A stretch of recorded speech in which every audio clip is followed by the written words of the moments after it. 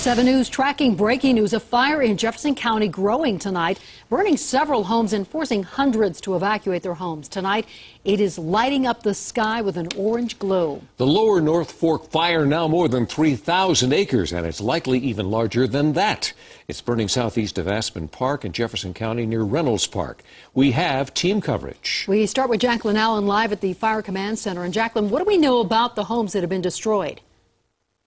Well, they just got a briefing here at the command center, and what we're hearing right now is they know a handful of homes have burned to the ground. I asked, is that 5? A Jefferson County spokeswoman said yes. I asked, is that 10? She said probably. They are not even trying to fight this wildfire right now.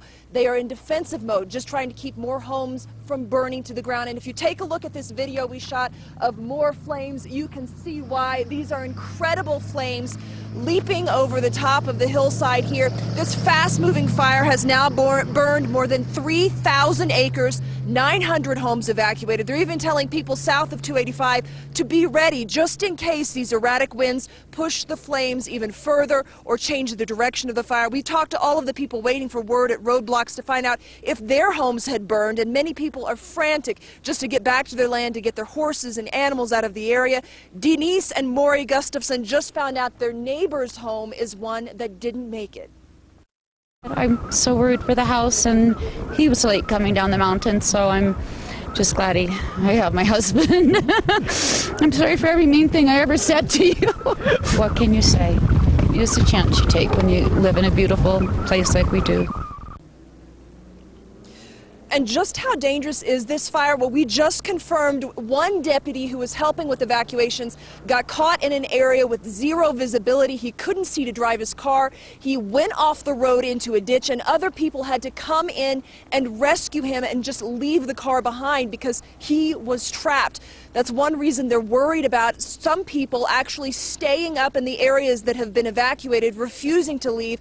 They're worried that they're putting themselves in danger and possibly getting in the way of first responders in the area trying to basically protect homes from this fire. We'll have more on what they plan to do tomorrow to get a handle on these flames coming up in just a few minutes. For now, reporting live, Jacqueline Allen, 7 News. And of course, the big issue today, winds, sending the plume of smoke east, all the way to Aurora, where we received a number of calls complaining about the smoke. A health advisory issued for the Front Range late tonight, so anyone with respiratory problems is urged to take it easy, even stay indoors. Chief Meteorologist Mike Nelson tracking the winds tonight. Mike, they are calming down. And they've gone from gusting above 50 to around 20 miles per hour at the present time. But what an amazing plume of smoke coming from that fire. This is the view from Highlands Ranch late this afternoon. You can see why it's been so smoky in the Highlands Ranch, Littleton, Aurora area. Matter of fact, the smoke was so thick we could track it on Doppler radar. Take a look right down here from where the fire broke out. That line of smoke going from Buffalo Creek all the way up to Littleton, Highlands Ranch, through Aurora around 225, out to Watkins, and all the way out to around the Fort Morgan area late this afternoon. Now, as far as the winds for tonight, they'll be dropping off a little bit.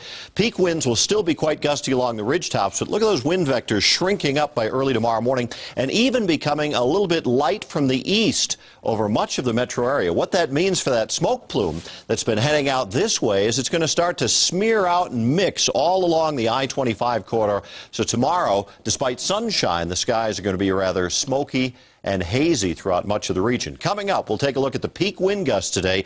We get a brief break in the fire danger. I'll let you know if there's any more moisture before the end of March, but there is a big change coming up for April. That there is. All right, Mike, thanks so much. And 7 News viewer Jay Byrne just sent us this cell phone video. Boy, it really gives you some perspective on the size of that fire and the ferocity of the winds. Can you hear that wind howling there in the background? This is a fire that started with more than 100 evacuations around 6 p.m., and that number has grown tonight to nearly 1,000. Residents have 2 locations they can go to, Conifer High School and Chatfield High School. And 7 News reporter Marshall Zellinger continues our team coverage from Conifer High School tonight. Marshall? And this started as an evacuation center, but it has now become an overnight shelter. Residents in a few communities got reverse emergency calls. That was in Littleton, west of C-470, Aspen Park, and Morrison. Those families are now inside Conifer High School where they have access to food. I also saw them setting up cots. These families can't go home tonight. Some tell me they wonder if they still have a home.